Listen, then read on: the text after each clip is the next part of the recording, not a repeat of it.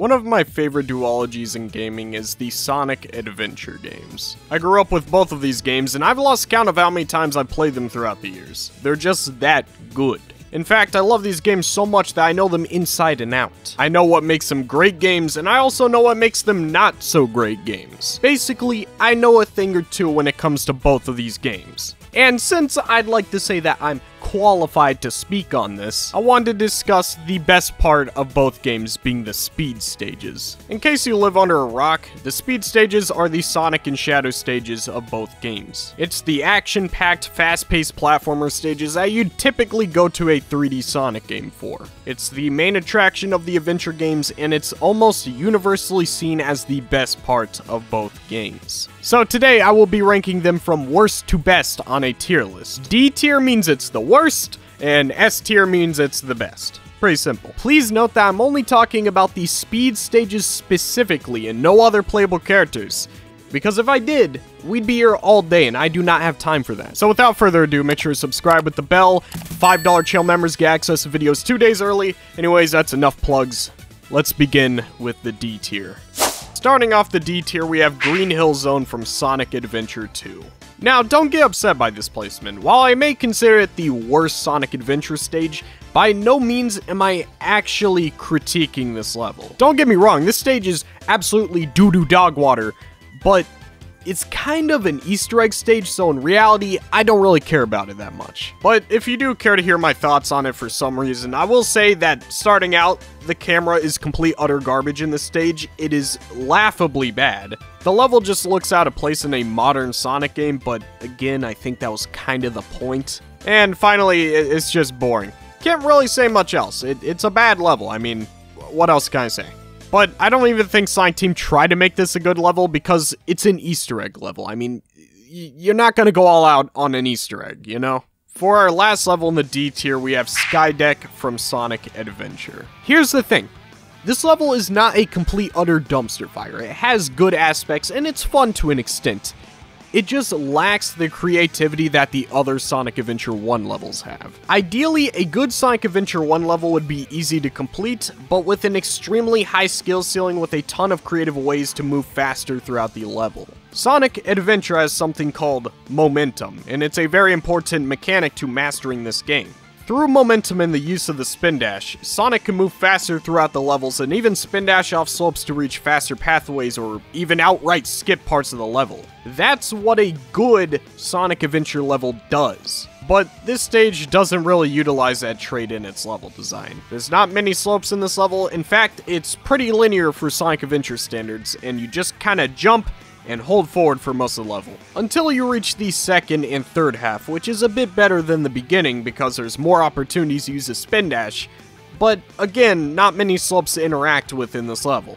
Also, another thing that is kind of annoying is that this level is very buggy. It breaks a lot, and some of that is due to the very abrasive scripted sequences placed in the level. I still, to this day, hate this section of the level where Sonic runs down these stairs in an automated sequence. It takes away all control from the player, and if you attempt to do something, you might break it. Overall, I just felt like this stage was very weak compared to the other Sonic Adventure levels, and I also felt like it just missed the mark on everything that makes those levels so good in the first place. But yeah, we're done with the D tier. We're actually gonna go on to a little bit of better levels, so let's head into the C tier. Starting off the C tier, we have Casinopolis from Sonic Adventure. I think this stage is barely passable for the standards of level design in this game. Now, don't get me wrong, I really do enjoy the creative progression system this level has with giving Sonic the freedom to earn the required amount of rings in any way the player chooses. But to be 100% honest with you, I do not like the pinball minigames. They're fine if you're playing through the game normally because it's a nice change up in gameplay. I will always welcome new gimmicks like this one. But when you're replaying the level and trying to complete it as fast as possible, this just does not work well. Granted, if you don't earn enough rings from this minigame, it sends you into a sewer where it becomes an actual level, but even that section is a bit too linear for my liking. And I feel like I need to clarify this now in the video. Linearity is not a bad thing. Hell, every level in Sonic Adventure 2 is linear. But when you give a linear level with not much to do in it, it becomes rather weak in its gameplay. Like, if you're gonna give me a linear stage, add some slopes or obstacles for me to react to. This level just throws a few spikes in a hallway and some enemies. Nothing too crazy. But even with that said, there is no jarring bugs or glitches with this level, and I like the atmosphere and the music. This level's pretty alright. Anyways, for our last level in the C tier, we have Windy Valley from Sonic Adventure. I have a feeling that some of you are not going to like this ranking, but hear me out. This level is not bad. It's a good level, but on the standard for what I expect out of a Sonic Adventure 1 level, it's a little flat, like just a little. My main issue with this level is that it is way too linear with not much to do. There's a lot of roads to run down, but you're not really doing anything crazy. There's not many skips to do either, it just exists for the sake of it. But I do have a theory as to why it's so linear. In case you guys don't know, there is a beta version of this stage that was much more open with more slopes and platforming. However, for whatever reason, it was replaced with this level before the release of Sonic Adventure. I believe that this was the last level created for the first Sonic Adventure, and to a further extent, was the first level where Sonic Team was experimenting with a fully linear-based level design that would eventually be improved upon in Sonic Adventure 2. The reason why I say this is because I just put the pieces together. This is the only stage in Sonic Adventure that has a beta version, on top of the beta version being used in the reveal of Sonic Adventure, thus implying that the beta version wasn't replaced until the very last few months before release. The cherry on top is that it's oddly very linear compared to the rest of the levels in the game. Except that's just an assumption, maybe I'm completely wrong about this, but I've always seen this level as the prototype of the level design that we would eventually see in Sonic Adventure 2. However, at the end of the day, regardless of its origins, it's just an alright level that isn't bad, it's not great, it gets the job done, you know? Anyways, let's move on. Starting off the B tier, we have Final Chase from Sonic Adventure 2. This is the final Shadow level, and it is a good level. Except for me, it just feels a bit anticlimactic. For Sonic's story, you have Final Rush, which is this awesome fast-paced level based around rail grinding mechanics and a ton of different pathways. Then you have Final Chase, which is spinning cylinders as its only gimmick, and it gets old a lot faster than rail grinding. If I'm being honest, there's nothing inherently wrong about this level. It's a perfectly fine level, but the only way I could properly describe my feelings is that it feels like a Sonic Adventure 2 level if it was AI generated. It feels like you fed a robot a bunch of Sonic Adventure 2 levels and told it to create a new one, and this is what we got. There's nothing special, nothing challenging about it, nothing terrible about it. It feels like a level on autopilot. That's the best way I can explain my feelings about it. Next, we have White Forest from Sonic Adventure 2. Let's start off by saying that this stage's tone and atmosphere is great. It's awesome watching Shadow swing across the forest while carrying all of his momentum. The soundtrack is also a bop. However, I feel like this level just doesn't require much from the player. In contrast to the first Sonic Adventure, what makes a level good about Sonic Adventure 2 is the fact that it's very fast-paced and you have to react to various punishing obstacles in a short amount of time. Of course, you're not expected to be able to react to every punishing part of the level on your first try, but that's what makes Sonic Adventure 2 so fun. You almost have to memorize these stages inside and out to know when to react to an obstacle and how to maximize your score so that you get an A rank. However, for this level, there's not much to master. There's not many obstacles in your way, and you don't even have to get that high of a score to get an A rank. A ranks come very easy to you in this stage. It's not bad, but again, it feels like another stage made on autopilot. Okay, for this next stage, we have Green Forest from Sonic Adventure 2. This is often a favorite by many, and I could see why. It has an amazing tone and atmosphere, and it's incredibly memorable from a story perspective. This was the "oh shit, the island is about to blow up" moment that was so dang epic from the story. Also, I might add that visually, this stage looks beautiful. Remember, this game came out in 2001 for the SEGA Dreamcast, and look at this stage. It's an insane amount of detail. Now that I think about it, there's no wonder why this game works so well as a GameCube game. Besides that, though, this is another stage that doesn't really give Sonic much to react to. Not many obstacles, and again, a really easy A rank. It's not bad, it's not great, It's a good level. For our final stage in the B tier, we have Crazy Gadget from Sonic Adventure 2. Now, this is typically the most common choice for least favorite Sonic Adventure level, but personally, I don't think it's that bad. Sure, it's not as good as a lot of other Sonic Adventure levels, but it's still good. It's genuinely challenging to get an A rank in this level, and there's plenty of cool stuff you can do here. My only issues with this stage is the anti-gravity gimmick and the god-forsaken lightning shield. I will get back to that in a moment. The anti-gravity is not terrible, but it does feel a bit awkward to control Sonic though.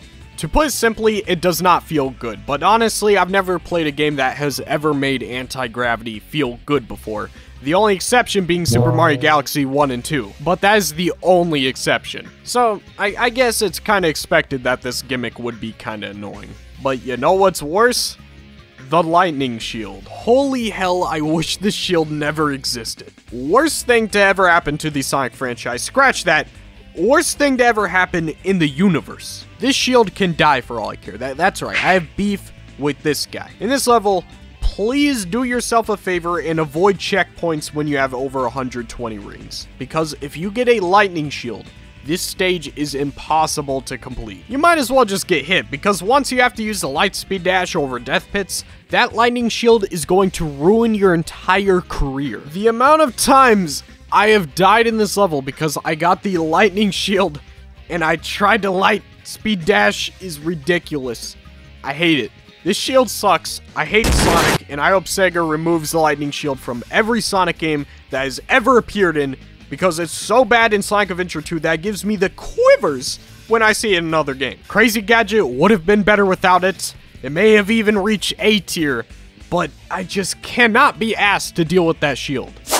Starting off the A tier, we have Ice Cap from Sonic Adventure. It's not a perfect level, and I do feel like there are better levels within Sonic Adventure, except I like how this stage is structured from a spectacle sense. You start out in this beginning area of the stage where you get to spin dash around for a little bit and make a nice quick jump into the entrance of the mountain. That part is pretty cool. And then you enter the mountain, and it's a dark cave with ominous music in the background. This section of the stage is very linear, however there's plenty of areas where you can use the spin dash to get a head start. Pretty decent part of the level. But finally, it leads you into this snowboarding sequence, which is one of my favorite Sonic set pieces of all time. I've talked about this specific section of the level so many times on my channel, so I think you guys already know that I like this level. Everything from the snowboarding sequence to the village in the background, the blimps in the sky, the contrast of colors, everything works into this level's favor. Very good level. Next up, we have Radical Highway from Sonic Adventure 2. This is the first Shadow stage in the game, and personally, I believe it's a banger. Everything from setting to soundtrack to even the level design in some areas. Unlike the other Shadow levels,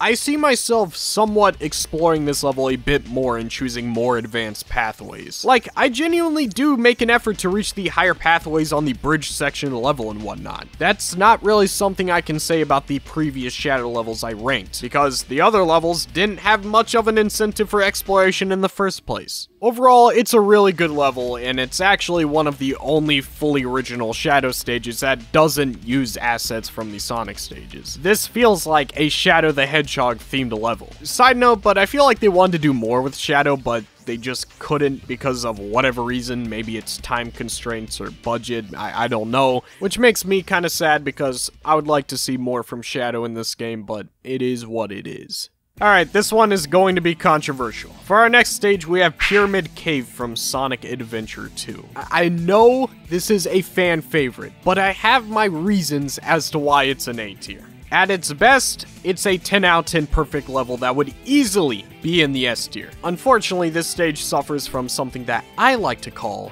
bullshit. Now, before you say get good skill issue, the level itself isn't even hard. My problem is the walls. The Sonic Adventure games have some very bad collision issues when it comes to running up walls and whatnot. That's why the first Sonic Adventure typically tried to stay away from round hallways and running up walls. Those moments in the level design are few and far between, probably because the developers themselves knew the collision kinda sucked. But for some reason, the developers of Sonic Adventure 2 apparently loves round hallways. They're in the Green Forest levels, this level, and all kinds of different scenarios. And when you're running down these round pathways, sometimes Sonic just loses control and bugs out. Now, I don't really care about Sonic bugging out on these sections as long as there's a rail or something for Sonic to fall onto, right? But in the scenario of Pyramid Cave, the round walls are in multiple parts of the level and are crucial to mastering the level. There's been so many times where I've failed a run in this level, and it's not because I failed to react to something on time. No, it's because I tried to jump off the wall and Sonic decided to glitch out.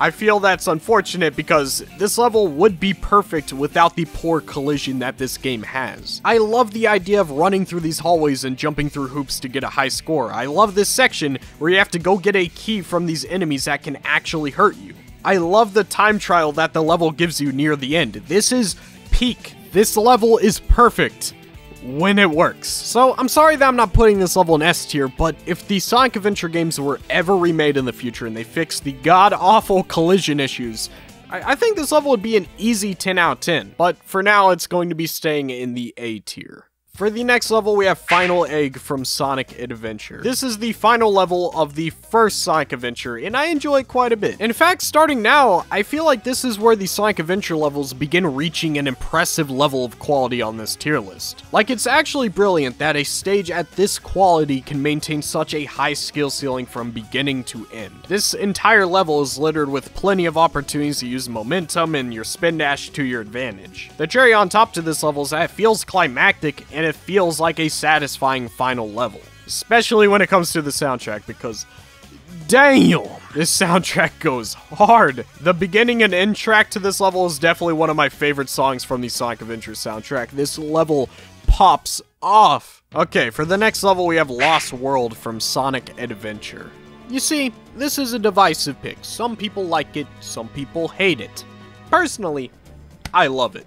Solely because this stage hits all of the marks for what makes the level design great in this game. Great use of momentum, exploration, great use of gimmicks. Yeah, it's got everything. The only controversial part of this level is the snake section. Just by mentioning that, I think all of you know what I'm referring to. Halfway through the level, you encounter this snake section where you have to ride a snake to reach the exit of the room that you're currently in. Except the only problem is that the snake runs at like 2 frames per second. The snake was implemented awfully. But honestly, it's never really been that big of an issue to me because while it is awkward, it's never really gotten me killed, and I also like spin dash jumping to the buttons to raise the water anyway, so I don't really care about the snake. But I still have to knock it a few because you cannot implement something like this into a video game and expect me not to critique it. Next, we have Skyrail from Sonic Adventure 2. This is the final Shadow stage on this tier list, and I can tell you that this one is a banger. Skyrail has so much exploration, there's so many hidden goodies around the stage. I actually feel inclined to explore the level more this time around. The only issue that I have is that while the rail grinding is great, it does bug out sometimes when you're trying to switch rails, and when that happens, it sucks. But when it does work, rail grinding is a ton of fun. It's honestly some of the most fun rail grinding in the series. It may not be the most functional, but the rail momentum and the crouch mechanics never really returned after this game, and it's kind of a shame.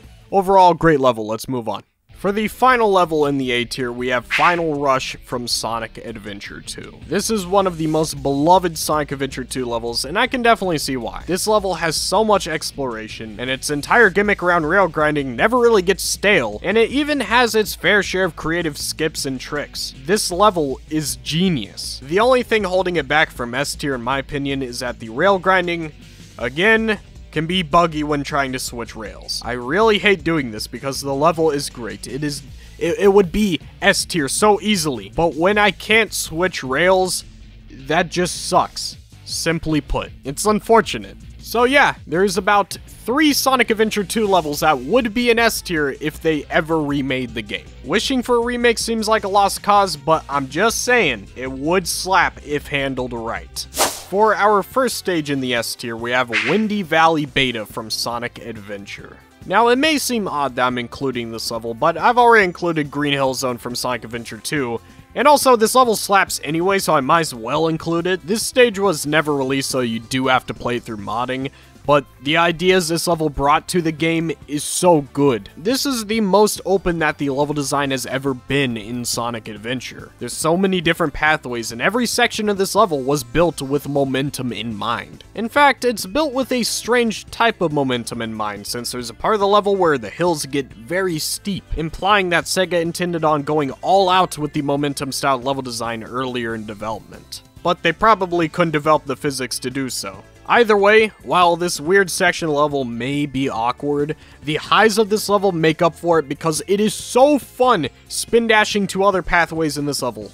It accomplishes something that no other Sonic Adventure level could accomplish. This stage may not be as good in its quality as the rest that I'm about to rank, but the ambition here is insane. This feels like the Sonic Adventure level design, but amped up to 11. This is what Sonic Adventure's level design could become if further innovated. The only thing that keeps it from being the best is the weird, awkward level design that the level has in specific areas. If there was ever a Sonic Adventure 3, I would hope that the levels are designed just like this with, of course, more pronounced momentum mechanics. If Sonic Adventure 3 was designed like this, it would slap so hard. We need a game like this so badly. For our next level, we have Twinkle Park from Sonic Adventure. This is a dang near perfect level. It starts out with a nice kart driving minigame and ends with a traditional Sonic Adventure level. Except what I really like about Twinkle Park is that the level has a lot of verticality to it. In most other Sonic Adventure levels, you're typically using momentum to cross gaps or reach different pathways. Twinkle Park's level design is based around your ability to climb higher and higher through the use of momentum. Kinda like the level design from Sonic CD, but in 3D. I love it. It makes me think about what a 3D Sonic game in the style of Sonic CD would be like. Honestly, it sounds like a top 5 Sonic game to me at least. I know that a lot of you would disagree because so many of you are Sonic CD haters, but personally, you know, I'm a Sonic CD enjoyer. I'm based, I'm cool like that, unlike you guys. Next up, we have City Escape from Sonic Adventure 2. This stage was obviously going to be an S tier. I think everyone saw it coming, considering that this is debatably one of the most beloved Sonic levels of all time. Most people probably have this stage as their favorite Sonic Adventure level. And I mean, it's very easy to see why. It sets up the game thematically, it's very well designed, and most importantly, introduces you to who Sonic is and what he is all about. I mean, this level is a masterpiece, and I think it deserves all the love it's been getting. And do I really need to say more than that? I mean, it's City Escape, we've all played it, we all like it. Good level.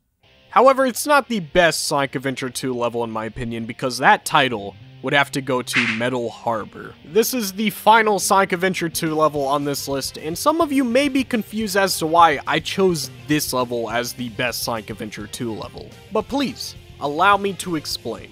The entire philosophy around the levels in Sonic Adventure 2 is that it's easy to beat, but challenging to master all of the pathways and whatnot. Metal Harbor is a perfect example of this. This level is easy, but what makes it so great is the skill ceiling that this level has. No matter how hard you try, beating this stage will never give you an A rank. If you want that A rank, you gotta play the level very well and reach the top of that rocket at the end of the level. And if you know anything about that rocket, not every player can do it. It's very challenging for new players to get up there in enough time. So it takes experience to actually move fast enough to reach the top. Personally, I just use a spin dash to reach the spring, then I run the rest of the way up. But I've seen people use more creative and more complex ways of getting to the top, and honestly, that's very commendable.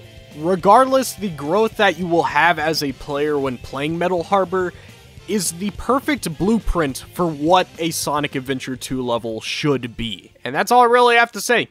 Absolute masterpiece. Okay, we've reached the top 3 Sonic Adventure levels. For our next stage, we have Emerald Coast from Sonic Adventure. Perfect intro stage with a perfect skill ceiling. This level is so perfectly built around Sonic's moveset, it is a damn masterpiece. The music, the setting, the visuals, the level design, everything is perfect. I love you, Orca. What more can I say? I have no complaints. How do I critique this level? I don't know, I'm just gonna move on. Next, we have Speed Highway from Sonic Adventure. This is definitely another fan favorite, and I can see why. This level is once again a masterpiece. SEGA cooked with this one. From all of the different pathways to spin dashing up buildings, running down buildings, and a great setting change near the end of the level. Oh, it's so peak. It is a masterpiece. I can't stop saying masterpiece. It is a masterpiece. I don't have anything to add, and I'm running out of things to say about all three of these levels because they're all about the same almost in quality. For our final level, sitting at the top of the S tier as the best Sonic Adventure level, we have Red Mountain from Sonic Adventure. I've made entire videos on this level. I've talked about this level countless times. If you're a regular viewer of my channel, you know I love this level. It's exactly what I look for from a Sonic level. It's got everything from the music, the visuals, the pathways, momentum, everything. Everything is perfect, down to the last minute details. Absolutely perfect level. It is my baby, and I will love it forever, and this is why Sonic Adventure is goated, alright? It is absolutely goated. Anyways, that's all for the video, so make sure to go in the comments and tell me how right I am or how wrong I am. I'd like to see what you guys have to say. Also, if you are another content creator or you're a small creator trying to get some new content, feel free to take this idea. In fact, I will leave a link to this tier list down below so you can actually do the tier list yourself. I do not care if any other content creators pick up this idea. I want to see what you guys think about the Sonic Adventure level, so feel free to take this idea. Free idea. I'm handing it out. Also, feel free to tweet me your own tier list of these levels. I will be retweeting them throughout the day, and I'm just curious to see what you guys have for me. With that said, make sure to like, comment, favorite, and subscribe with the bell. $5 channel members get access to my videos 2 days early, and that's all I have to say for today. I hope you guys enjoyed. I love you guys. Peace out. My channel members are GamerBlake90, Snicks, Dough Cream, Sonic Man 715, Sonic Pip, 3 Monic, JNextV, ArcherXYZ, Snack Pigeon, Bananas, Junion Ring, Sonic Hub, Chip Chap Chop, The Squeaker Nerd, Super Shags Boom, Sonic Extreme, and Super Saiyan Sonic. Thank you all for supporting my channel. Make sure to click one of the in-card screen videos right here. Love you guys. Peace out.